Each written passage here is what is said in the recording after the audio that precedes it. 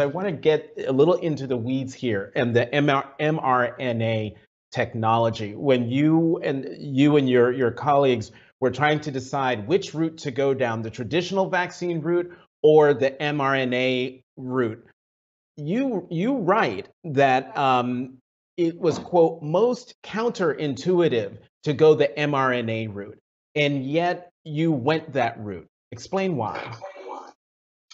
It was counterintuitive because Pfizer was mastering, or let's say we had very good experience and expertise with multiple technologies that could give a vaccine. Adenoviruses, that some of the other vaccines are. We were very good in doing that. Protein vaccines, we were very good in doing that, and plus many other technologies. mRNA was the technology that we had less experience, only 2 years working on this.